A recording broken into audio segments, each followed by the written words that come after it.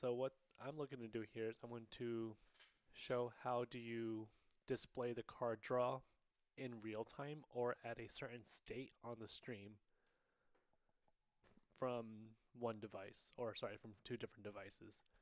So what you need is a streaming PC of some sort and then a separate device like a tablet or like a different laptop that is independent from the stream setup. You can do it with the stream setup. It's just easier logistically in the tournament setting to have a separate device for administering the tournament itself.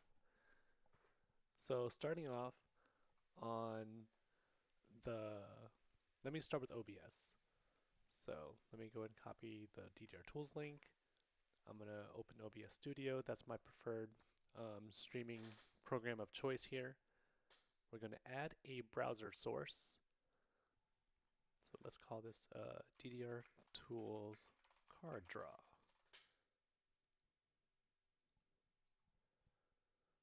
All right, so we're going to paste the link in here and leave everything at default settings. What this provides you is a transparent version of the DDR tools browser, so you can seamlessly display anywhere you want. So I'm going to go ahead and right click, interact. Optionally, if you left click on it, it also shows up right here as well. And I'm going to go ahead and create a host name. So let me just call this stream.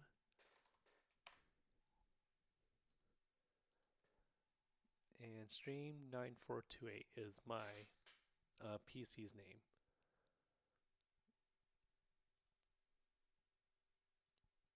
And then what I'm going to do is I'm going to draw 7 songs because that's the number of songs that's going to appear on the screen. And if you look at it, it's a little bit boxed up right now. It depends on how you want it to display on the stream is how we're going to get the layout set up. I forgot to click on show players and round labels and draws. Alright, so once I'm done with the interact window, I'm going to just kind of move it off to the side for now. So it's in the corner. And what I want to do is I would like this to be in a straight line. So I'm just going to double click on the browser source and change the width. Let me try, I don't know, 1260 for the width. Alright, everything's in a straight line, but still a little bit compressed. So let me try a different amount. Let's try 1400. A little better. Is my monitor 1920? Okay, that's pretty solid, pretty wide. This might be bigger than what I want it to be, so I might want to go in between just a little bit. 1600 for the sake of videoing. Okay, that seems good enough to me. And then what I'm going to do is I'm going to hold Alt and crop down to just where the songs display. And I'm going to right click, transform, center horizontally, and let me go ahead and crop out the bottom part of it too. I just want to see one row at a time. Let me go back to the interact window. Let me click draw again. So that, let me make sure when I draw two of them, it shows only one row at a time. Looks like we've achieved that. Let's just place this where I want it for now. So we'll just place here. Let's do transform. Whoops. I actually clicked stretch the screen. Transform, center horizontally. All right, so I'm going to go ahead and let the screen go for now. I'm going to drag this off to the side, and I'm going to show the other screen side by side. So let me go ahead and just, for the sake of demonstration, do that. So pretend the window I have on the right side is like another laptop. Usually my preferred device of choice is a laptop. I need to get the name of the host name of the other device, or I can give it this name. So on the other device, I'm going to call this admin as a reference to like the administrative PC to run the tournament. So 5453, let's go ahead and copy this. You can do it either way, but I'm just going to copy it from this window, go into my interact window, and I'm going to connect to the peer in here. little bit small, but all right. Once it's successfully connected, you'll see like a green pop up, show up at the bottom that shows remote peer, blah, blah, blah, connected. So let's go ahead and dismiss this on this screen. I'm going to dismiss it on the browser as well. And what happens there is the person running the card draw is going to be responsible for populating all the information on the screen and getting it the card draw to the state you want it to be in. So typically you want to add your tournament round label, the 4 players that are going to be in the match. So let me go ahead and fill in all the players. And then you're going to want each player to do their actions too. So let's just go ahead and drop in 4 vetoes.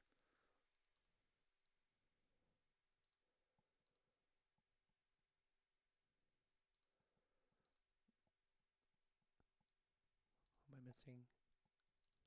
Blitzy. And then just for personal preference, I'm going to reorder by pick man. It just, for me, it makes it easier to see what's happening. So I'm actually going to do this again because I forgot to enable that feature.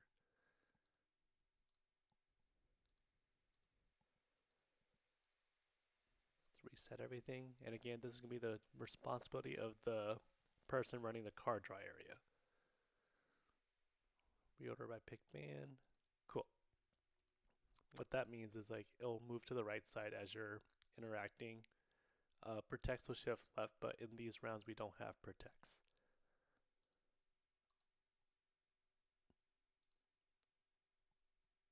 I have DJ Panda go twice. Let me just get this correct for the sake of demonstration. Alright, so once you have your card draw in the state you want it in, you're going to this pop out right here, send to stream. And what that does is it's going to show the cards or the songs on the whatever the final state of the card draw is goes to the stream just like that. And if you don't want the vetoes to display on the interact window, go ahead and just click on hide veto charts and you have that. Whoops, let me get my window back up to dismiss this. And that's what you get. And if you find this to be a little bit wide, go ahead and just go in here and just change the width of it. So I find the 3 a little bit too much now. Let's try the 1200 again. Yeah, that looks more ideal to me in a 3-song setting.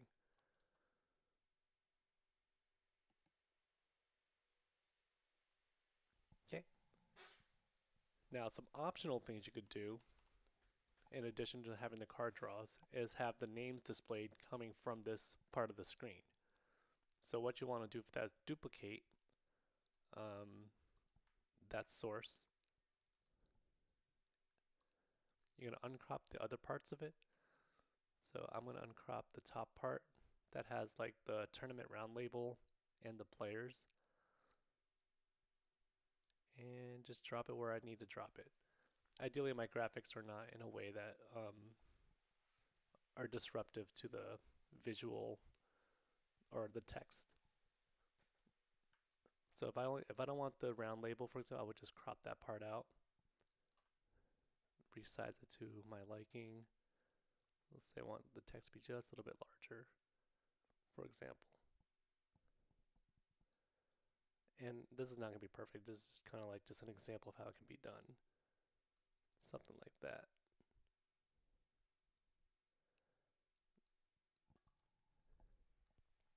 And what this does for you is as long as the person doing the card draw sets everything up on their end, then whenever you send it to the stream, it all updates. So let's say this match is concluded. I have another match queued up. Let's call this one pools, for example. And I have these players that are playing.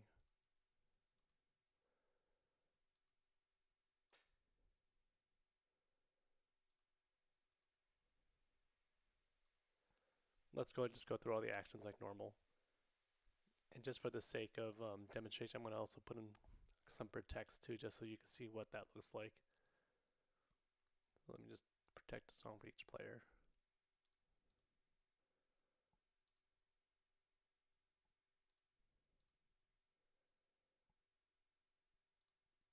All right, let me go ahead and send it to stream. All right, there is your updated arrangement, the names, and the songs updated as I did that. And then if you have a format that, if you have the downtime and the scene for it, another thing you could do with this is sync up the draws so that you can see everything happening in real time.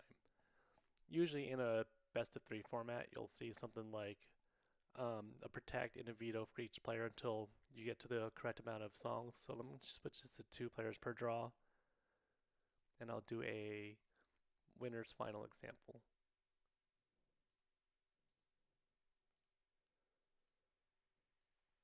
So we'll just go ahead and go through the phase. So what I would do is set up the round label and the player names and do a start sync with stream PC. So you'll see there, that's how it looks on the stream. See, it looks like I've got 6. So what I need to do here is change the width of this to accommodate the 7 songs. And right click, transform, center horizontally. So you got your 7 songs on the screen now, right? So let's say DJ Paniga protects Just Hold On. You can see here on the stream setup, it updated right in real time. So let's say Katie Waver decides to protect Mope Mope. All right, and let's go through the veto phases.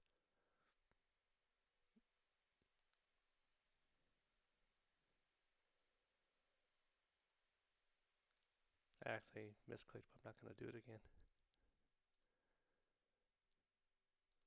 And there you go, you have your best of 3 displayed on the stream and in real time. So if you have the capability of, or if you want to commentate on the draw as it's happening, you would use the start sync. And then the other one is send to stream as it's completed, and then you're ready to queue up the next match. I think I need to center this horizontally too because it's only 2 players. Transform, center, horizontally. There we go. Yep, and that's about it for me over here. Any questions, let me know.